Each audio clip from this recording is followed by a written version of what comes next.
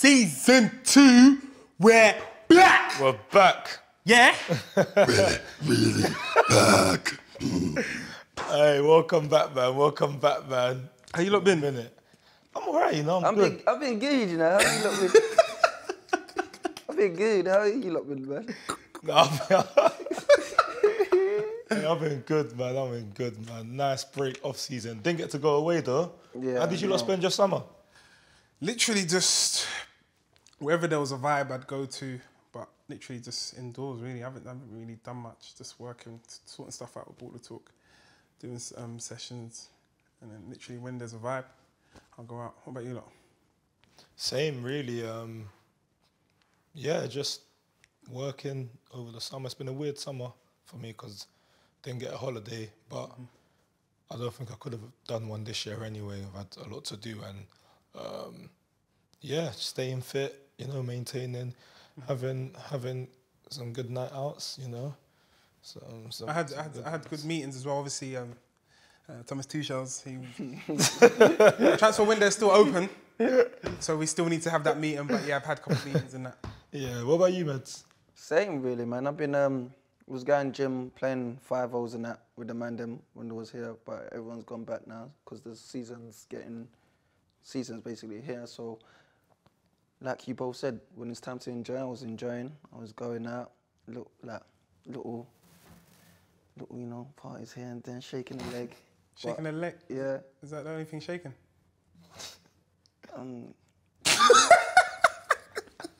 The girl them's.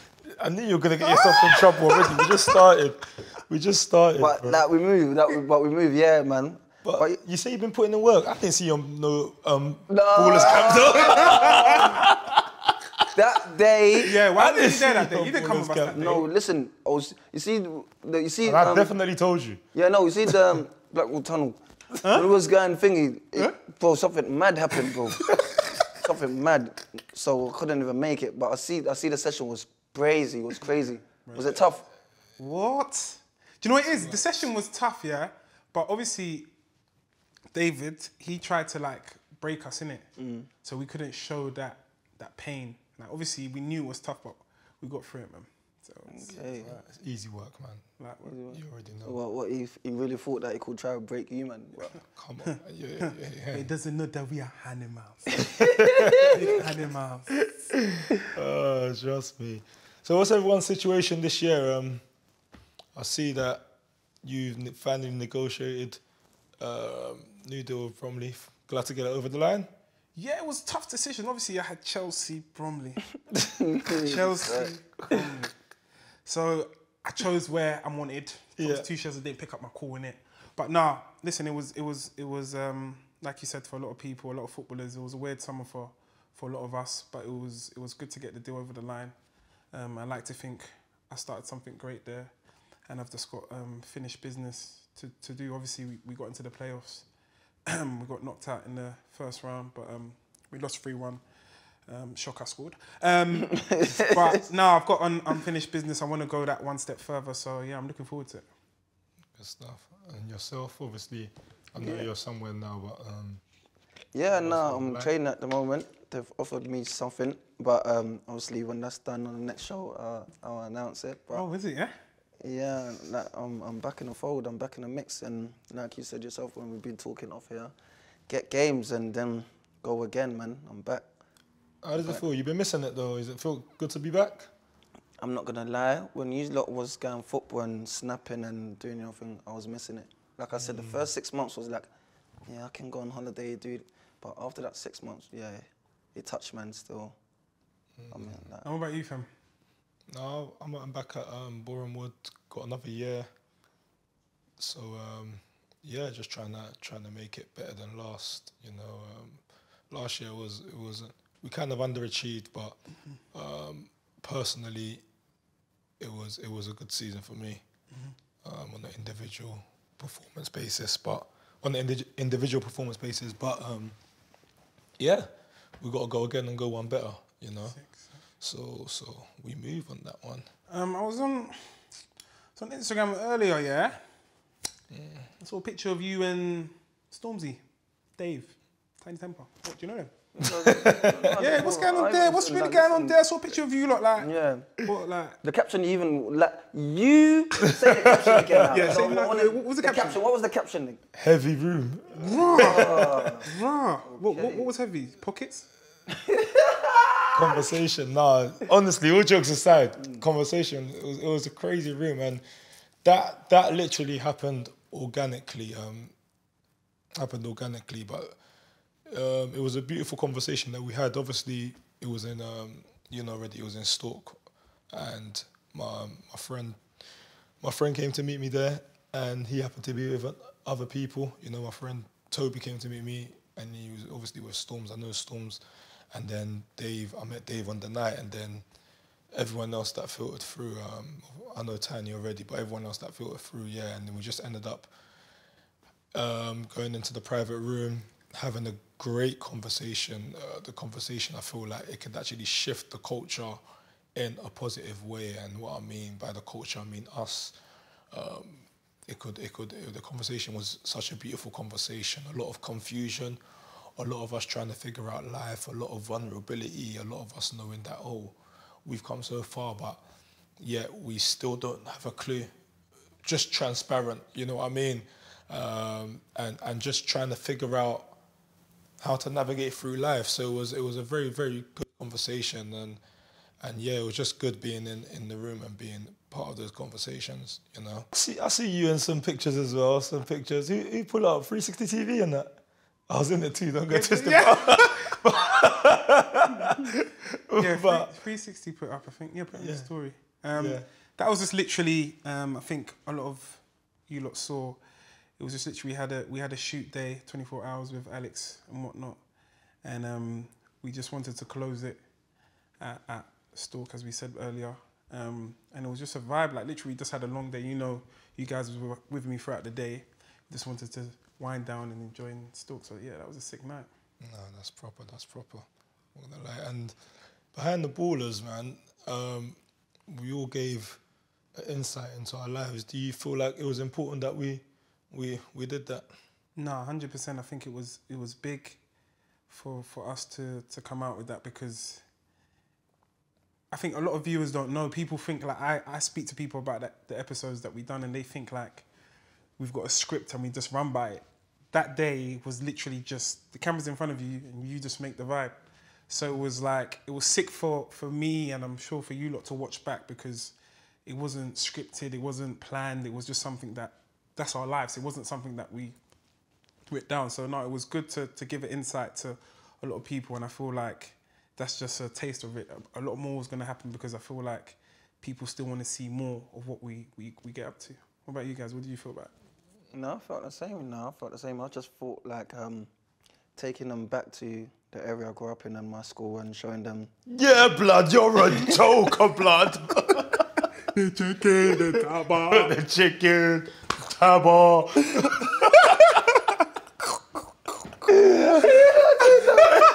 We got Oki. Oki's a legend too. We got Listen, Oki. you see that scene for me, the funniest thing ever. I was crying, blood. Yeah, no, just.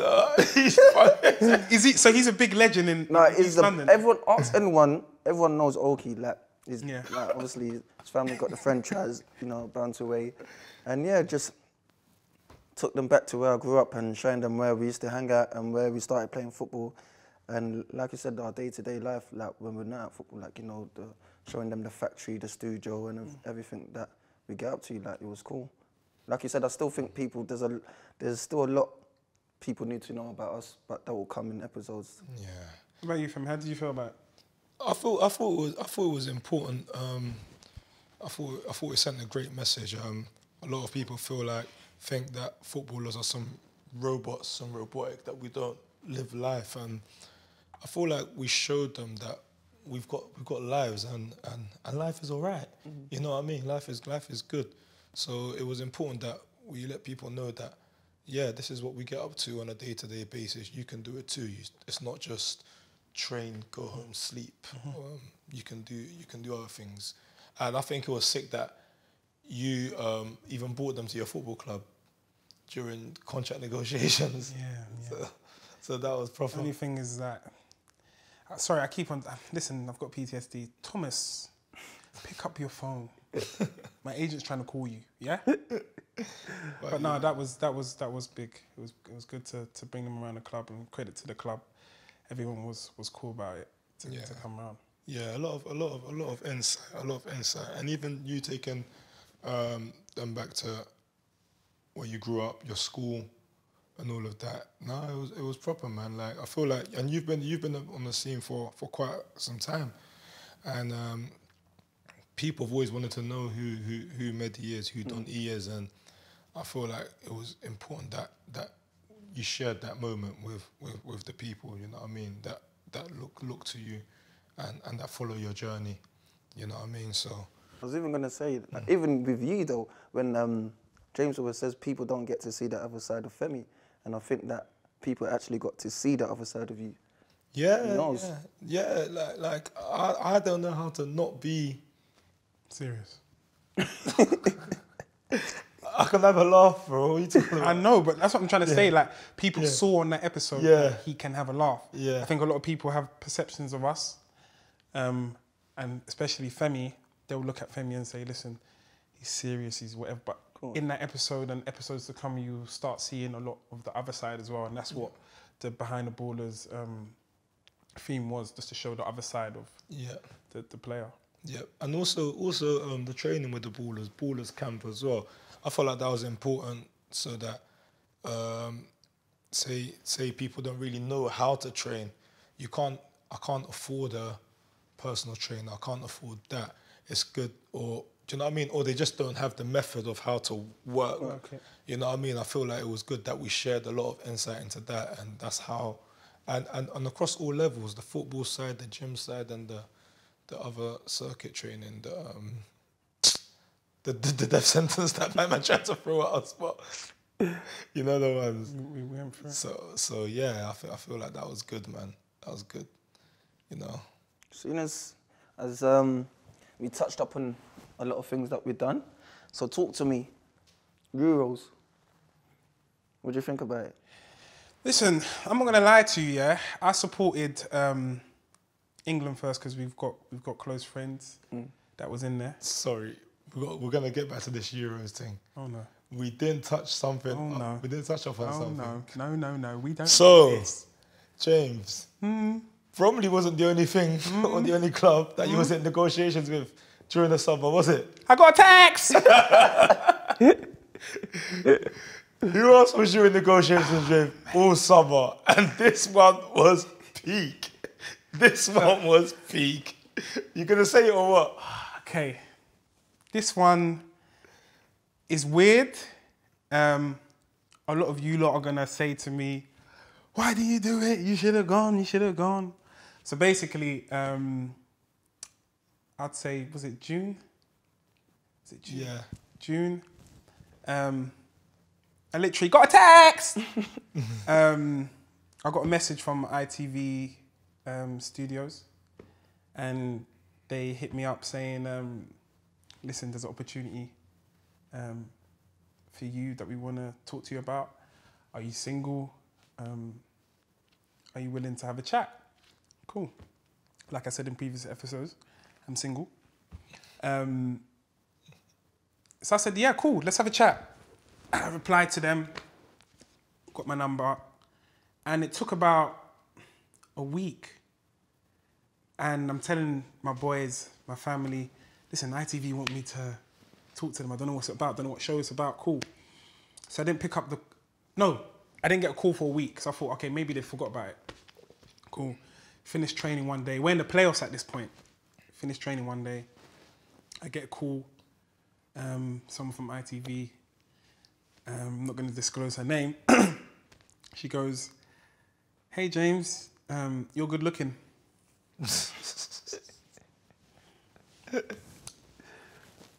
Yeah, so she said, you're good looking. Are you single? I've gone, yeah. She goes, how would you feel about going on Love Island? So I've gone at that point, like, obviously you guys know me and the viewers know me, you'd say, yeah, 100% cool. So at that moment in time, but remember, I'm a footballer first. I'm like, no, Femi saying no, Manny saying no, people around me saying no, my sisters, my family, they're saying yes, 100% do it, do it, do it, do it. And it got to a point where, but she didn't say you're 100% going to go on. We just want to see your personality. We want to get to know you and see if you fit the bill. At that point, I was open to having conversations with them. I had conversations with them. They then said, yeah, look, it took about a month. They said, yeah, look, we want you to come on. At this time, I'd already signed at Bromley. But I don't want to say that the reason I didn't go on was because I had football. The reason I didn't go on was my purpose didn't really align with what Love Island is doing right now. And I felt like with the negotiations and what's in the contracts for you to go on ITV, which I can't disclose, it just didn't align. But yeah, literally, so I had Chelsea, Bromley, ITV, Olatuk, I had all of it. But now it was literally a whirlwind of like decisions. Imagine. It's mad still. Crazy. Yeah, it was mad. Back to your point, my guy. What was you saying? The Euros. Talk to us. Yeah, like I said, listen, I was supporting England because I got close friends that play for England. But you got close friends that play for England, yeah? Shout out to man them. I supported France. I was disappointed in France because I thought they were going to take it all the way, but they slipped up. But it was big for England, obviously, to get to the final. But yeah, I think it was exciting and a good tournament. What do you guys think? I thought it was a very good tournament, man. Like I said, I was supporting France myself, and after France was England, but yeah, France let me down. A couple players let me down still though, like in the Euros, but get me, they turn up for like big occasions all the time, so people can have bad tournaments. That's what it is. But yeah, I was just disappointed in France, really. I think it was massive for the country that we live in, England. You know, anytime the game was going on, every bar, every restaurant that was showing the game, it was just going off. Every pub. I think that was good. I think it really showed like unity when it comes to football, because obviously you know like England's big with football, but I saw girls, mums, dads going crazy. It's coming home. It's coming home. It's coming home. But I think that side of things was a massive vibe as well. What do you think, Fem? Yeah, I thought it was proper, man. I was driving through Central whilst one of the games were on, and it just looked crazy. I've never seen so many people outside. It was absolutely crazy. I was thinking, do you know what? I can't even go home now because I'll just get caught up in so much traffic. You know what I mean? But yeah, I thought it was a great tournament. I wanted England to win because of the mandem. You know what I mean? And I felt they represented well. I already said it in an interview I done. Make sure BBC, don't try and take my boy, you know. He's here with Baller Talk. You BBC people that's trying to video him, listen, I'm going to message you anyway. Yeah, but no, I already said it in the interview that I feel like that's me on the pitch. So, and on top of that, you know, relationships, we know one or two of the guys, so it's closer to home. So on the day of the finals, it hurt. Pain. It hurt. It hurt that they missed the pen, but it hurt more that so close. It was the mandem as so well. far, you know what I mean? But there's so much more good than bad that came out of that tournament for me, to show that, okay, you can do it in the Prem, but okay, the mandem can actually do it on world stages. You know what I mean? I feel like a lot of players have come out that tournament bigger than they went in. There was a lot of speculation about Harry Maguire. Is Harry Maguire all that though? Yeah, you ain't got nothing to say now. Harry Maguire's bad man. You get me? Man United fan, by the way. Yeah, but Man United not even being biased. Not even being biased, but Harry Maguire, Luke Shaw, bad man. Trust me, United. You get me?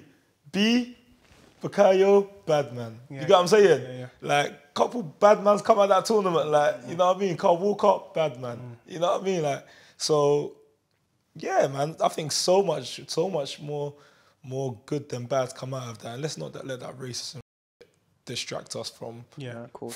let's not even penny it. Let's not even entertain it on this episode, because there's so much more good that's happened from that tournament.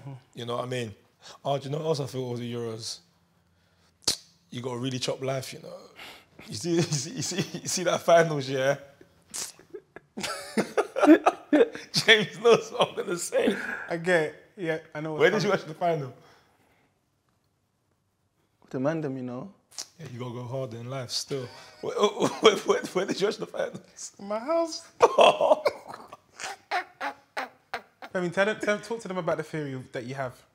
So, my theory on life, yeah, if you didn't go Wembley that day, and I'm not saying run up in Wembley, if you didn't have a ticket to go to that final that day, you got to go harder in life, man.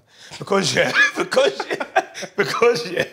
deep it, who would not want to go and see that final in Wembley? If every single person had a choice to go, you will go to that final. You get me? If you didn't go, it means you got to go harder in life. I had my people at the finals, but I had to watch it at the next best place. Did you get me?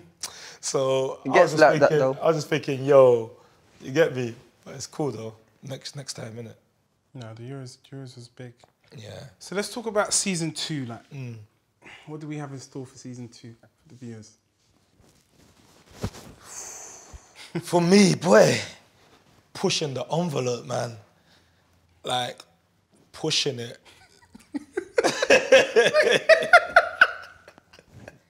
Listen, this is no cap, yeah? Yeah. Fem, when you come out with these things, I don't get it. What pushing the envelope? What's pushing the envelope? What do you mean? I don't know what I mean, bro, but I know what I mean. No, big man thing. No. What I mean by that is just keep, bro, breaking down barriers. Like, Yes, all right. why do you say Yeah, that? What's Pushing the envelope. Oh, that's what I'm trying to say, bro. Cool.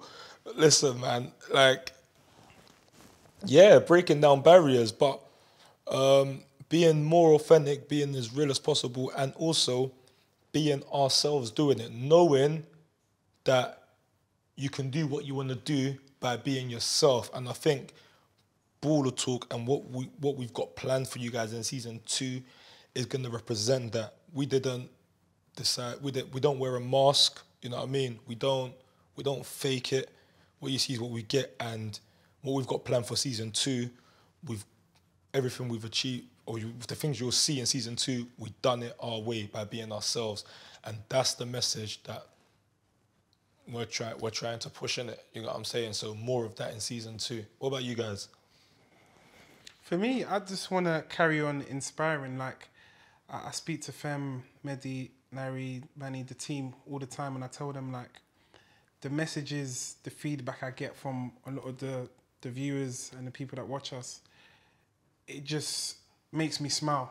And for me, I just want to continue doing that and doing that on a larger scale, because I feel like I've achieved what I wanted to achieve when I see the messages. So for me, I just want to carry on inspiring, making people happy, making people come out and be themselves, and just enjoying the show. Yeah, if I'm being honest, the messages that we get are really humbling, and it's also spreading onto when we play games now, isn't it? Oh, bro. And it always humbles me in a different way. I didn't think the reach will be like that. So we will always try our best to keep inspiring and keep pushing that message. What about you, Meds? You know my thing, man. Deep talks. Get me? Everything we talk about is not just what players have been through and what players are going through. At the same time, we're dropping knowledge and we're dropping game to the younger generation and even the older generation that's gone through things. But like I said, it's just more vibes, more talks and everything, man. Just to inspire people. That's it, man. And on what we've got planned for season 2, what have you got planned for the season? Like, what's your goals and aspirations this season?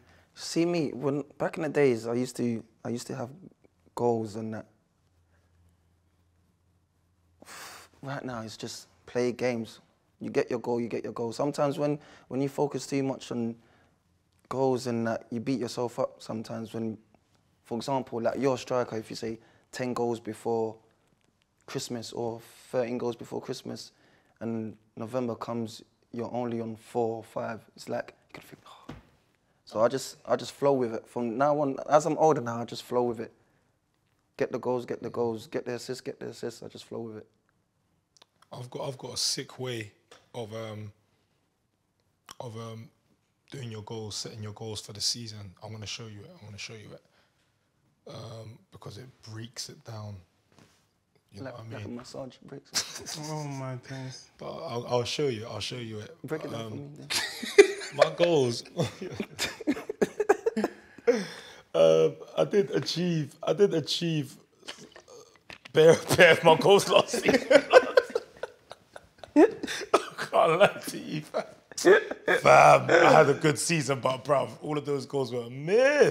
You get me? Yeah, word. But yeah. So my goals this year, X amount of clean sheets, X amount of goals. You know what I mean? Promo. Yeah, but the way I'll show you how you break it down. But yeah, ever present. I've always got a task of ever present. I even failed on that when I got injured the third to last game of the season. So yeah, so this year it's just try and achieve them and tick them all off my list. You know, and how I do it. What about you? Me, my thing is, we move, man. We move. Just every single time, like, no matter what it is, training, games, just carry on moving. Like, I'm never gonna stop, stand still, dwell on things. It's just moving from start to finish. Yeah, I feel you. And also, man, the Baller Talk's doing all right, isn't it? What we on now? What? 10K subs. Raw, like that. Yeah. Come on, moving and cruising. Yeah, moving and yeah, I like that one. Moving and cruising. Yeah, I like that one. Hey, tell YouTube to holler at me, man. You know when JJ says that lyric? Don't start to holler at me, man. No, I'm joking. It's great to reach this achievement. Would you call it milestone? Yeah. Tombstone. Tombstone. No, it's great. Yeah. It's great to reach this milestone and just listen.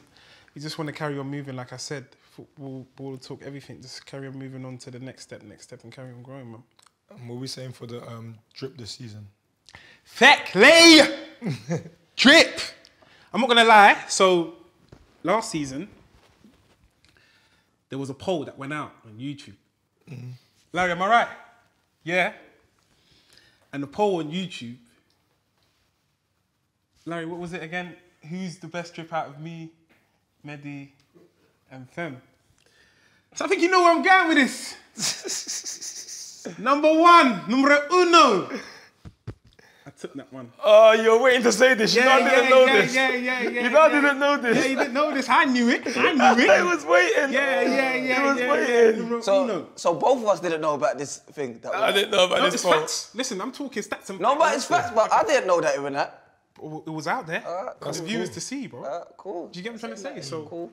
listen, I told you already, like, that's season 1, we parked that one. Season 2, we're still moving. So I can't lie to you, I'm coming for number 1. I want it again. Cool. Tasted number 1, and I want it to get lonely up there. Just be myself. So, season 2, I'm ready. Okay. I'm ready. All right. I don't care. I know my thing in it. I'm confident in my thing. So, yeah, all right. No, it's going to be big. Listen, and for guests that's coming on, make sure you're ready. Yeah, they got to make sure they're correct. They got to make sure they come correct. Yeah. That's what I will say about that, the guest and that. You get me? No, pattern. So, yeah, look out, man. This is just the opener for season 1. So just look out for... Opener for season 1. Yay. Oh, Whoa, what? sorry. Big mistake. this is just the Mistake, opener for big season. mistake. This is just the opener for season 2. So yeah, just look out for what we got in store for you, man. You know what I mean? And love once again for supporting us. You know what I mean? For following us or whatever, following our journey. We proper appreciate it, and we couldn't have done it without you guys. So just continue to follow the journey. I promise you, we will not disappoint ya. Make sure you like, comment, And subscribe.